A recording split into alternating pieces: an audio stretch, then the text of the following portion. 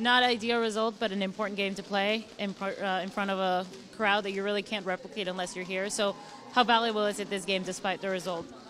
Yeah, this was an extremely challenging game for us, but it was really good for us to face France. This is our first game of the year, and we have, ever since I played on the national team, we've played our first game of the year on home turf, so this was an incredible challenge for us in 2019, but we build from this. We're not 90 minutes fit, and so we just need to continue to build off of this and learn along the way, and we'll learn a lot from this game. Couple of new players out there, you know, things a little different. As you said, the team hasn't played together really since November, so it's been a while. You know, how at the same time it was important to get this game under your belt. So, you know, what did you guys kind of talk about heading into the next match against Spain?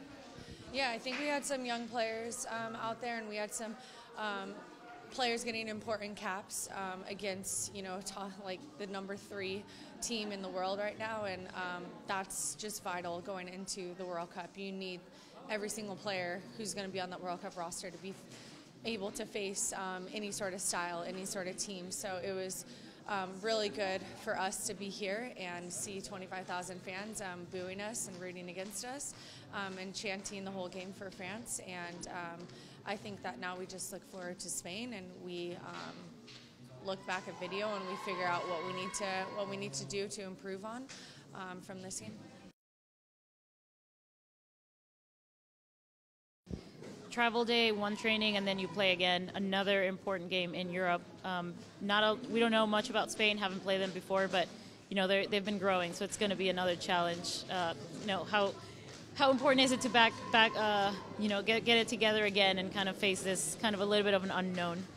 Yeah, and only having 2 days rest and going back at it and another 90-minute game is going to be tough for us, again, playing away in Spain and Alicante. But Spain has been just continuing to evolve as a national team, as senior national team. Their youth national teams have been winning all the tournaments, and so that's a testament to just how much effort the Federation is putting in on the women's side, I'm sure. And so I can see that ripple effect happening within the senior team as well.